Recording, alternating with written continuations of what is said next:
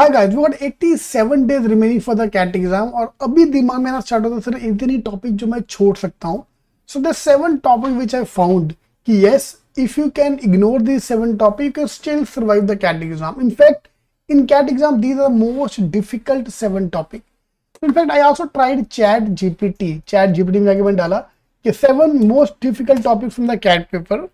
Most difficult, उसने ब्ला ब्ला ब्ला cat 2021 का पूरा इंफॉर्मेशन, पूरा सिलेबस हमको दे दिया.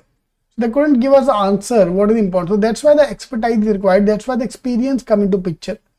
Maybe once AI is more experienced, 5 years down the line, they're able to predict. But again, the problem here, this is very subjective. तुम्हें कोई topic पसंद है, मुझे नहीं पसंद है, मेरा वो तुम्हारा फेवरेट हो जाएगा, मेरा वो एंटी हो जाएगा, तो that's part of life. Anyway, so go to our site IIMking.com. IIMking में यहाँ पे I've given this Quant, and within Quant there are 50 topics of Quant. जैसे आप 50 टॉपिक खोलोगे उसमें आपको पूरा एक लिस्ट आ जाएगा. These are all the topics, all the sections. Topics इसके अंदर भी सब सेक्शन हो सकते हैं. सो इनमें से there are few topic which I can easily ignore when come to cat exam. ठीक है, और इग्नोर करने भी चाहिए बिकॉज पूरा सिलेबस अभी खत्म करने के चक्कर में ना प्रॉब्लम आ सकती है. First topic which I wanted to ignore, जो जितना कर लिया तो नहीं किया, very good, is number system. See again it's a very subjective thing यार. आप मेरे को बस एक प्रॉमिस करो कि अगर मैं बोल रहा हूँ कि छोड़ दो तो वो पूरा नहीं छोड़ेंगे हम. With in numbers few topic which I don't understand मैं वो छोड़ दूंगा, पूरा नंबर सिस्टम नहीं छोड़ने वाला.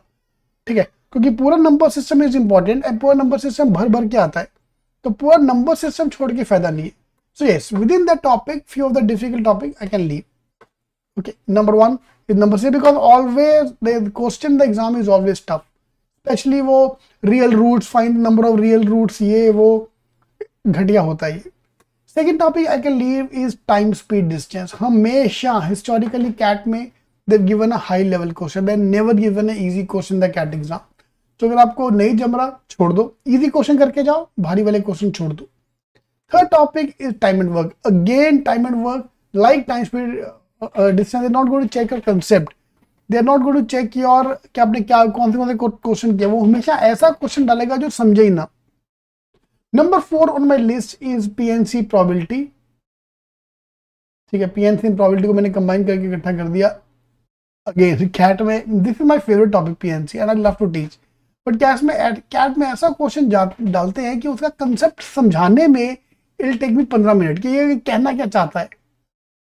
Fine, specially when they combine the two topic like PNC and geometry combined, time speed distance and geometry combined, कि एक आदमी यहाँ से आ रहा है, एक आदमी यहां से आ रहा है and they are forming a Pythagoras theorem. दिमाग खराब हो गया था मेरा. Okay, next on the list is profit and loss. यार ये मेरे को समझ नहीं आता. प्रॉब्लम में सिर्फ 3 टॉपिक है, CP, SP, MP, बस 3 टॉपिक. ये 3 टॉपिक ऐसा घुमाते हैं कि पब्लिक का दिमाग खराब हो जाता है. So the problem is not with the topic, the problem with the type of question which is going to come in the exam, which is the scary part. ठीक है, so that is my point number 6, profit and loss. This topic you can easily avoid. Number 7 on the list, अगर आपने हमारा G strategy workshop join किया हुआ है तो उतना करके जाओ, बाकी सब छोड़ देना. Is geometry. ज्योमेट्री में ऐसा क्वेश्चन आएगा, ऐसा क्वेश्चन आता है एग्जाम में हर साल कि which is very scary to solve, very difficult to solve. So geometry, numbers, PNC, probability, profit and loss, time speed distance, time and work. These are the 7 topics which you can ignore for the CAT exam. But again, it's very subjective.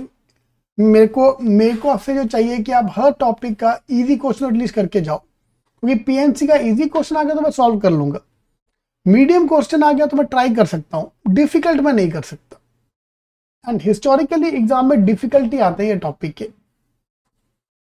Alright, I'm going to make a video on easy topics as well. Please do subscribe if you're not yet done. All the best.